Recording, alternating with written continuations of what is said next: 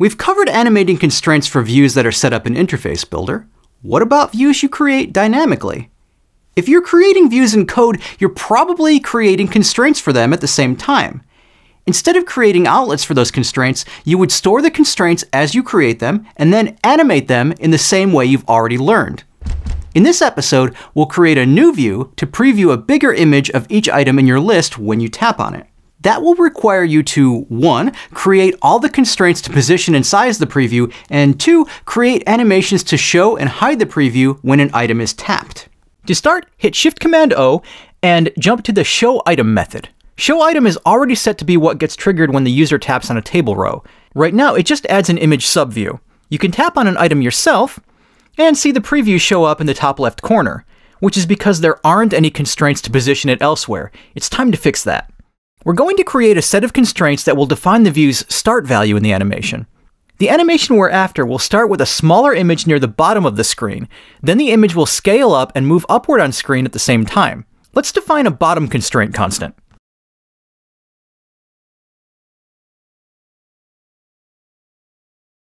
To create a constraint in code, you can use layout anchors. We'll want to get the image view's bottom anchor,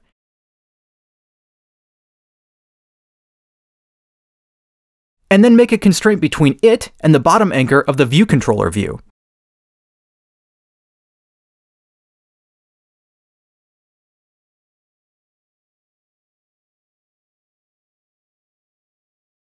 That will anchor the image view to the bottom of the view controller. But let's leave a little bit of margin and offset the image position by its own height to keep it off the bottom of the screen. To make it active, you'll need to call nslayoutConstraint.activate. That only accepts an array, so make an array with square brackets and put bottom constraint in it.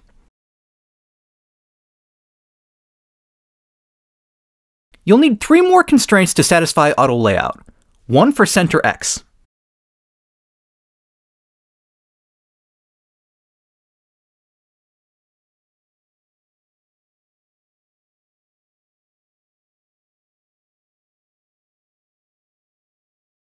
That will center the image view in the view controller's view.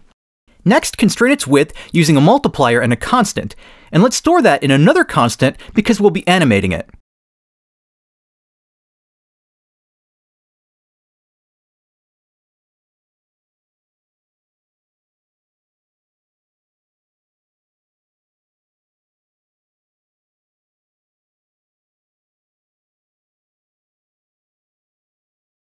Make the image view a third of the view controller's width minus 50 points.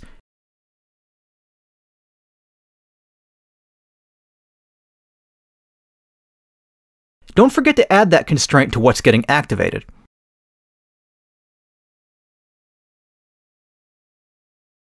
Finally, add a constraint to keep the image view's square aspect ratio.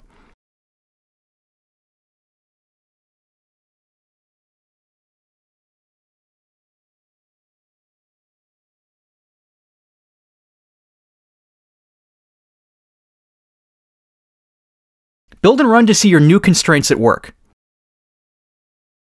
This positioning looks awkward, but it's just the starting position for the animation.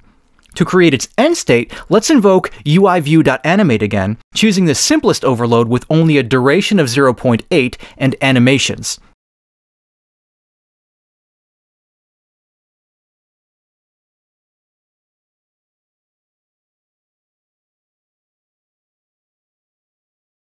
Now let's animate the 2 constraint constants. First, reposition the preview vertically by changing the bottom constraint.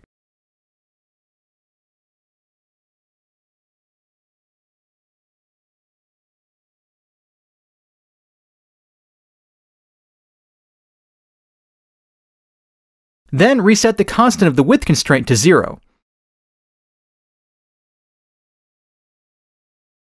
That'll make the image scale up a little.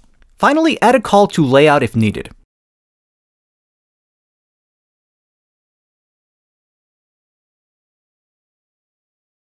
Build and run to see what happens.